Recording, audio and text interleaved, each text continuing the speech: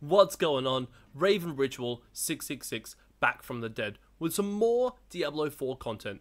Today I'm very excited to bring to you my Chain Lightning build for Season 6 and the Vessel of Hatred. This build will be using the new Perdition Mythic Unique Helmet and the Tyrael's Might to make sure we have a nice balance of damage and survivability. With this build, you'll be able to solo all Torment 4 content. It is such a fun way to play because we have got maximum resistance thanks to our Tyrael's Might, we've got extra damage reduction thanks to our Tyrael's Might, and we're already able to reach our armor cap. So with our barrier, we have a very nice playstyle between damage and survivability. In the build description below, I have 3 different setups. I have the Raiment version, the Fist of Fate version, and the Frostburn version. This build guide is over on Mobalytics, so please come check out my profile down below. I've officially joined Mobalytics as a content creator, so I'm super proud for that opportunity. So big thank you to Mobalytics for that. But personally, I like the Frostburn setup. We get an extra form of damage. Each different skill tree is different depending on the build that you're going to play with. If you get a max roll for GA Fist of Fate, then run that version. But ideally, I think the Frostburns are better because we get an extra source of damage, which really helps when you're pushing through to Pit 80 and farming those Torment bosses. When we're looking at the Mercenaries, I'll come to that later, but I do want to touch on it right now. If you're running Raiment, you're going to be super squishy. Yes, it's going to be able to allow you to push much higher through the pits, but you're going to have a tough time. You're going to keep dying. You are going to lose runs. You aren't going to be able to farm your glyph level as quick as you would like. So for me, the Tyrael's Might version is the easiest playstyle because you are quite tanky, and even from like Pit 100, I'm able to survive in Pit 110 when I'm playing with those OP Spiritborns to try to get those glyphs leveled. Now at the moment, I only have my glyphs leveled to like 80, and not even max. I don't even have perfectly optimized gear from a masterworking level, and I'm comfortably doing a Pit 80 as you can see here. So kind of how the gameplay works, well, you just pop your unstable currents, you pop your ice armor because of Storm Soil, you get some extra damage, and you just pop right in there, and you sit in the middle of the mob, freezing everything, thanks to Frostburns and lucky hit chance to freeze, and you can do a ton of damage. There is 2 different key passives, and I do rotate between them. Shatter, I normally do for my pit runs for the mobbing. Otherwise, the rest of the content I run Enlightenment for the extra attack speed and the extra damage. This run here was actually an Enlightenment run on Pit 80. I've been able to do both. So, depending on your playstyle and where your damage is at, mess around with your key passives like Shatter and Enlightenment. But I do recommend always running Enlightenment if you're farming a Torment 4 boss. So, taking a look at our gear, there is a lot that goes into it, and I've done a ton of testing in order to optimize this build. Stay tuned, because when we look at our Paragon later, there are some shenanigans you may want to run depending on where you are. Mind you, this is not a leveling build, this is an endgame build. Unless you have some of the right aspects to solve those mana problems early on, then you won't be able to set this up without the right gear. So, having a look at it, we are running the new Mythic Heir of Perdition. It gives us 200% damage to angels and demons. It's a bit of a trick there. Currently there's nothing that's an angel in the game, but you never know what might be to come. But 200% to demons, additive damage. You will find some bosses and certain enemy types are demons. For example, like the Knights of the Penitent aren't a demon, so you don't really get that value there. But a lot of the bosses that you will face and a lot of enemies through pits and around in Sanctuary do count as a demon, so you do get that buff. But it comes with crit chance, lucky hit chance, movement speed, and plus to core skills. And Succumb to Hatred, you get Mother's Favor, which is a 60% multiplicative damage bonus, which is unbelievably good. So talking about some of the things we swap out, if you are running some Pit 100s with some OP Spiritborns, Perdition's nice because you can keep up with them, because you're kind of fast, along with the movement speed from Tyrael's. But if you do want a little bit more survivability, plus Pit 100, Pit 110, I run a Godslayer crown because I've got a triple GA. The max life is very nice to have, and it just helps keep you alive a little bit if you're at plus pit 100. You won't be doing much damage, but you will be alive, which counts. I've centered this around Tyrael's just because of the resistance cap.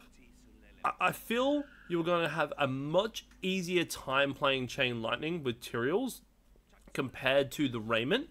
Raiment is stronger because you've got the Ranks to Glass Cannon, you can stun them more frequently to get a lot more damage to them, but with Tyrael's, you've got that damage reduction, you're instantly hitting res cap, you got a little bit of movement speed, which is nice, and for some reason, with Tyrael's Might and our lucky hit to restore primary resource, it seems to proc more frequently from our Divine Barrage compared to Raven. So it does kind of help a little bit with your resource cost.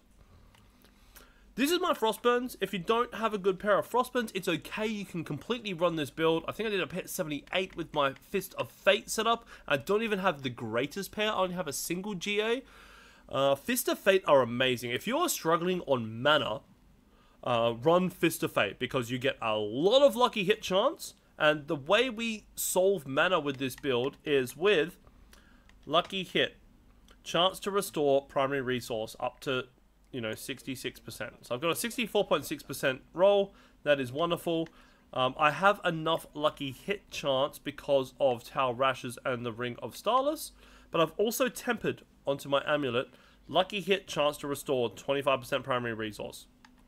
So because I have the right tempers on my amulet, for lucky hit, chance to restore primary resource, and on my focus, I am comfortable enough with my mana to swap to Frostburns. If you're not quite there, because I believe this is the better endgame setup, run Fist of Fate.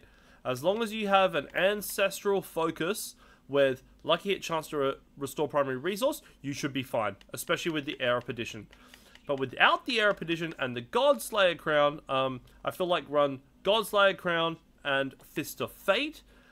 Otherwise, if you've got the Era Perdition, I think you're comfortable with the lucky hit chance you have to run the Frostburns to do extra damage. Now, in the Mobalytics build guide, you will see there is a different skill tree setup for both because there's a few points you need to change around if you are getting the bonus damage with cold.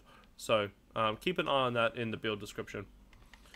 Axial Conduit, it's a must-have. It's so important for Chain Lightning because it allows you to do the big damage hit. My pair here is at least a maxed aspect. I would love 2 or 3 GA so I could get more ranks of Chain Lightning and Chain Lightning to hit twice. I don't feel like I need the GA to DR because I am running Tyrael's, but if you're running Raiment, I think it's a must-have a GA on the damage reduction. For the boots, you still want attacks, reduce, evades, cooldown. It helps you to relocate when you're in the middle of a mob and fighting enemies. You can just like keep spamming Chain Lightning and you can press dodge to move. Or a poison puddle's about to go off. Dodge while still spamming. Or a fire puddle's about to go off. Keep spamming, dodge, dodge, dodge. So you can keep using your movement without taking off your spam of your core skill of Chain Lightning. So it's very nice for that movement just to relocate yourself in case there's like a super bad hit that might take your barrier away. Or if your barrier does somehow go down, you can, move around. For your weapon, a sword is going to be better than a dagger, but a dagger is still okay for the damage to close. Best in slot would be intelligence, max life and crit damage, but use what you have. I got a 2 GA, so I'm rocking that. The best masterworking would be triple crit damage, or 2-in-1 would be nice to have, but you want to temper chance for Chain Lightning to hit twice, and the critical strike damage. It is very important. And Lightning Rod is amazing. Lightning Rod does a massive amount of damage. I've tested this with the Splintering. I've tested Lightning Rod and Splintering.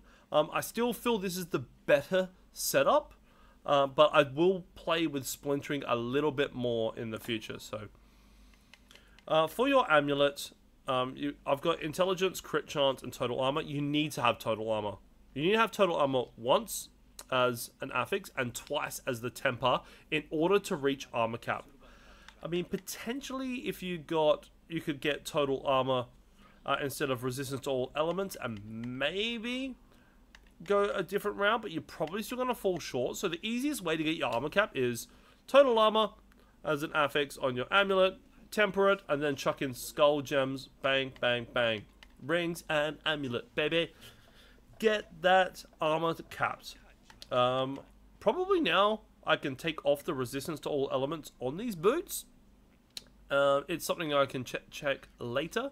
But for your boots, you still want lucky hit chance to freeze. If you don't get lucky hit chance to freeze and you're running Frostburns, lucky hit chance to stun is also very nice. It's probably a damage increase. I might actually change these boots to that, considering I'm running Tyraels. But with the Fist of Fate setup, you have to. I mean, you have to have lucky hit chance to freeze in order to do damage to frozen enemies to get the shatter proc from your key passive. Tau Rashes, Ring of Solace, best in slots, same as every other season on Sork build. Tau Rashes has changed this season. My last build was the Andariel's Visage version with Starlight. If you don't get a decent pair of gloves and you don't have the focus with lucky hit chance to restore primary resource, you can run Andariel's Visage if you're lucky enough to get that as a mythic early and run Starlight aspect on your amulet. It's still very strong. It will solve all your mana problems, and then you don't need lucky hit chance to restore resource, and you could put on crit damage or cooldown reduction or crit chance. Would be very nice to have there, but this is definitely the best endgame setup so far from my testing. Tau Rashes, obviously GA on the cooldown reduction, it's nice to have. You probably want to hit either lucky hit chance and cooldown reduction, or cooldown reduction and nozzle physical damage. Either or is nice, but you want to prioritize a max roll aspect. You don't need the 4 stacks of Tau Rashes anymore. It does the same amount of damage just from casting Pyromancy, Shock, and Frost skills, which is awesome.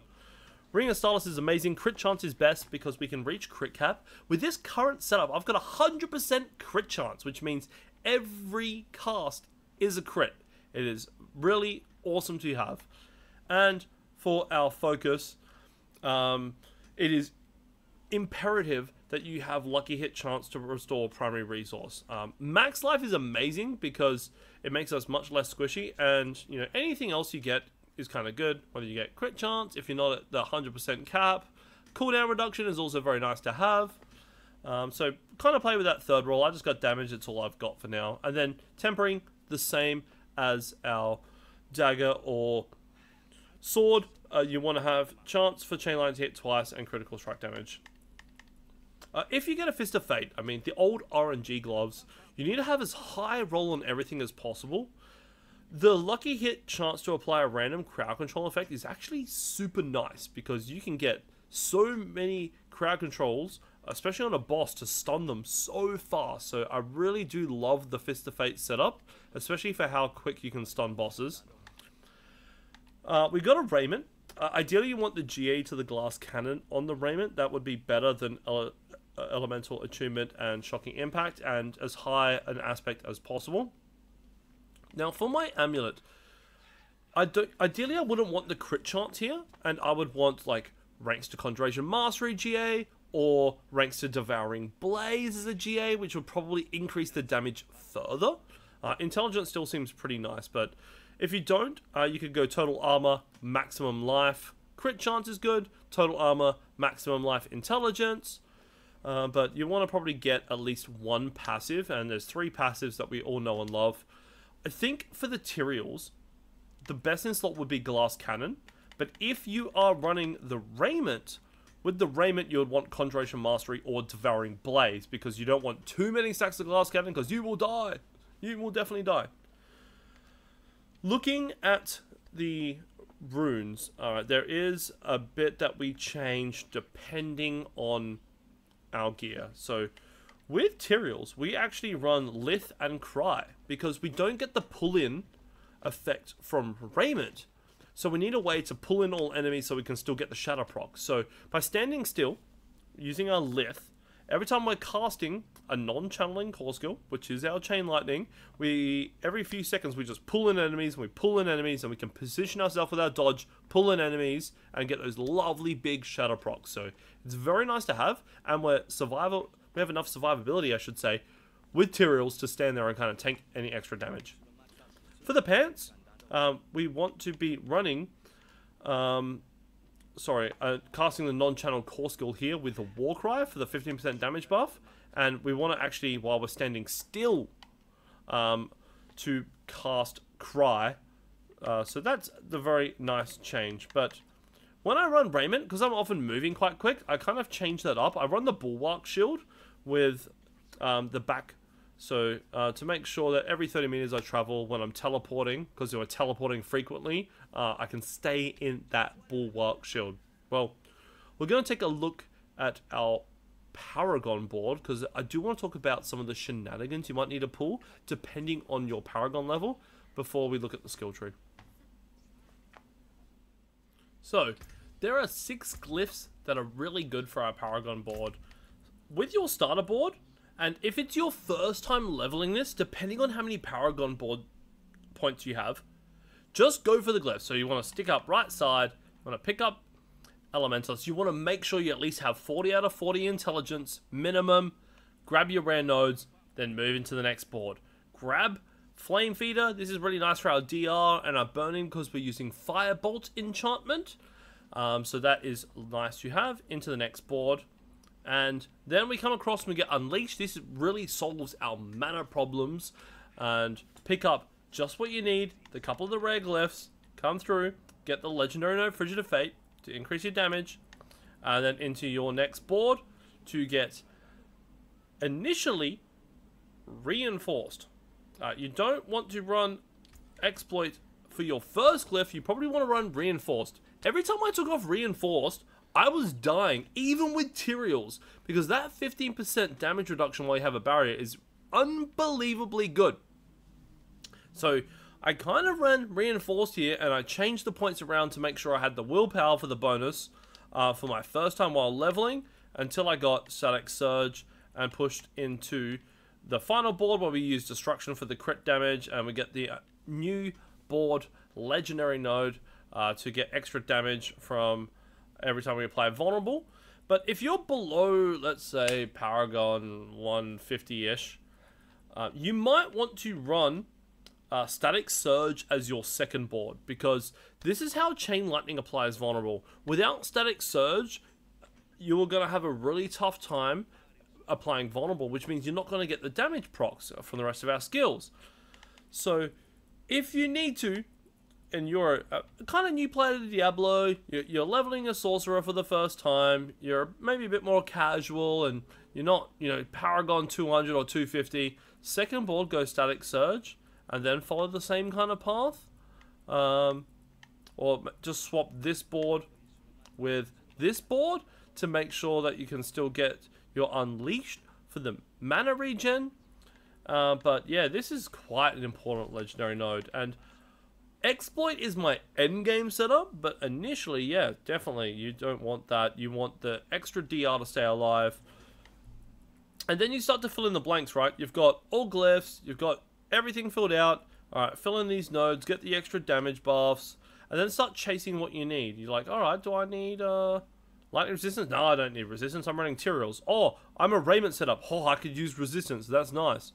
Oh, resistance to all elements. I'm running Raiment and Max Life. That might be a really nice node to go to. Max Life. Oh, I'm Raiment. I'm dying. But for Tyraels, we then just want to come through here and just grab all of this damage reduction. There is no cap on damage reduction, which is amazing. So we should be able to get, I don't want to say a number, but like 70% maybe DR eventually with this build at Paragon 300. There is a lot we're going to get out of here. Plus the max life node. So with the max life, the additional damage reduction, we're going to feel really strong and really viable into the end game. So this is how I'm currently staying alive for like pet 110 plus. Taking a look over on Mobalytics, you can see here that I have 3 different setups depending on what I'm running. I have the Frostburn variant, which I think is my preferred method of playstyle, the Fist of Fate, and the Raiment.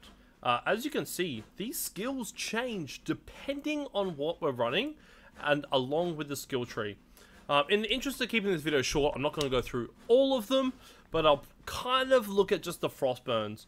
So, Chain Lightning, Flame Shield. Flame Shield makes us immune. It's very nice for those pits, especially if you're going to get hit by one of those debuff stacks, and it allows you to be immortal for a couple of seconds. We do run Lightning Spear because we get 2 casts, that's 2 conjurations, and it applies vulnerable. It's nice to have. Teleport.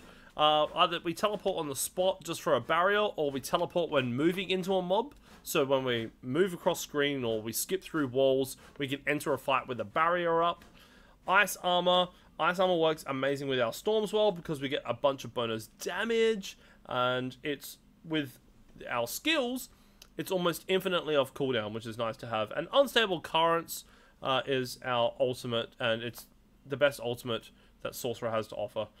We run Firebolt because we get the DR to burning from burning enemies, and we get damage to burning enemies with our Flame Fleeter glyph. So that's why it's really important. And Ice Blades again.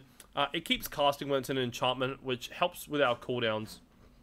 So looking at the skills, you just run 2 into Firebolt. We pop that as our enchantment. 3 into Elemental Dominance. If we're running the Raiment version, we do put an additional 3 points into Potent Warding because we need the resistance, but not for this endgame setup. 5 Chain Lightning, all the way through to getting the extra damage from Chain Lightning over there. 1 point in a Flame Shield, it's all we need. 1 to teleport, 1 all the way through to the 30% damage reduction. Again, more damage reduction, nice to have. We pick up the cheeky point into Elemental Attunement for a chance for either Ice Armor, Teleport, or Flame Shield to come off cooldown. 3 points into Dampen Layer because we've got 6% damage reduction with the barrier. Again, more damage reduction, we love it here. Ice Armor all the way through to Shimmering Ice Armor.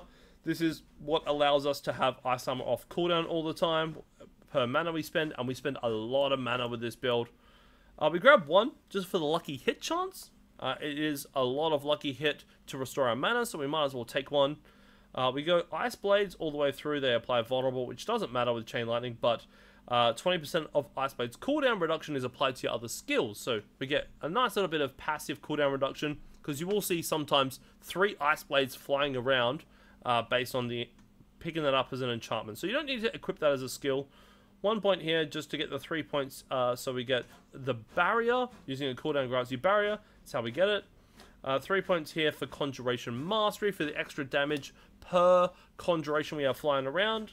We'll have Familiars from Unstable Currents, Ice Armor, Ice Blades, sorry, flying around because of our enchantment, and 2 Lightning Spears every time we cast that. And we pick up Lightning Spear all the way through to a chance to stun when they critically strike. And Lightning Spear almost always critically strikes. We pick up the 2 Familiars. At this point in time, Familiar is bugged with Unstable Currents. Every time you cast Unstable Currents, it's casting Fire Familiars. It's meant to cast Lightning Familiars. Now, if we had the Lightning Familiars, we would grab Invoked Familiar and maybe even take 1 out of Barrier, because we get 10% more damage with our Lightning skills.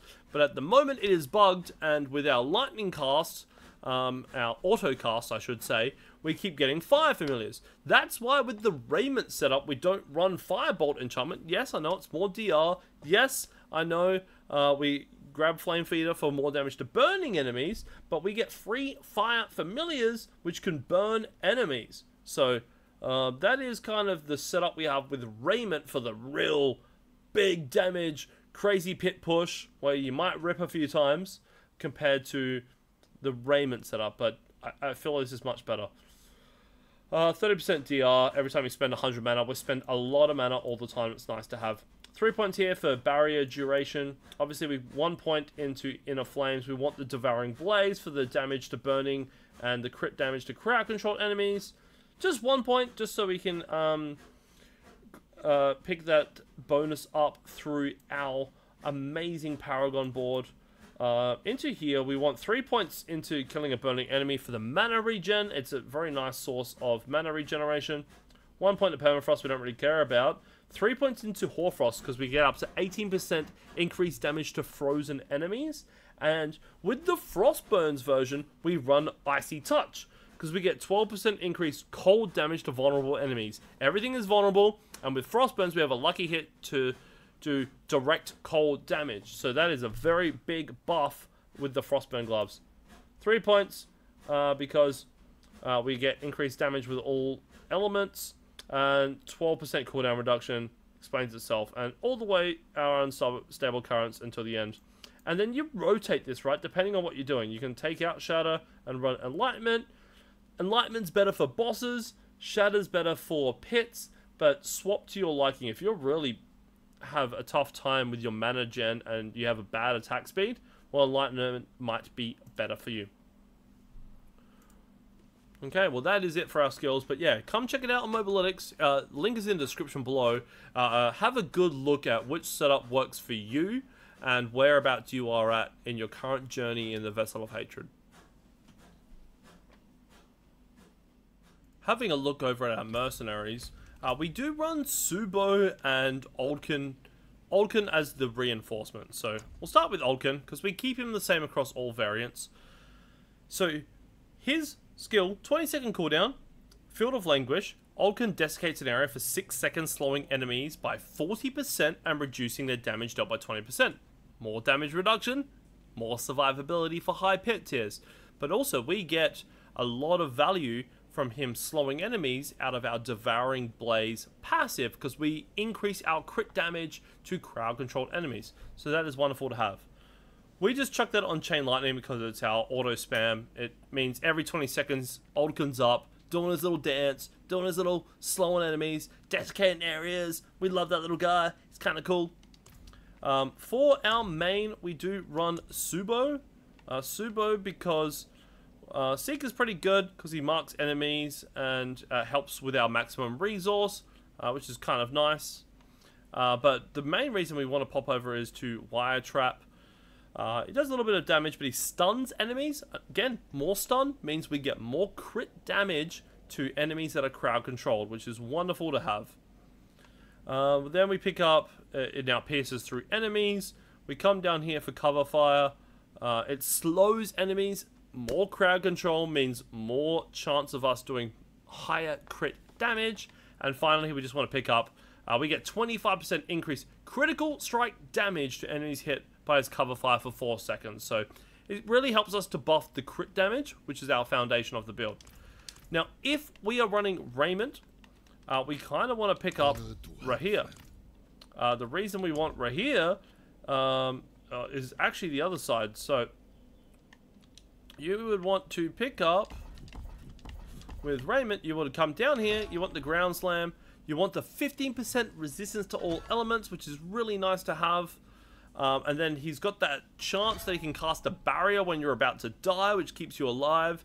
And then 15% increased damage from it, and 25% increased damage from us for allies afflicted by Rahir's Bastion. So you take Rahir for Raiment, but you take Subo if you're running the Tyrael setup. So that is it for the build guide.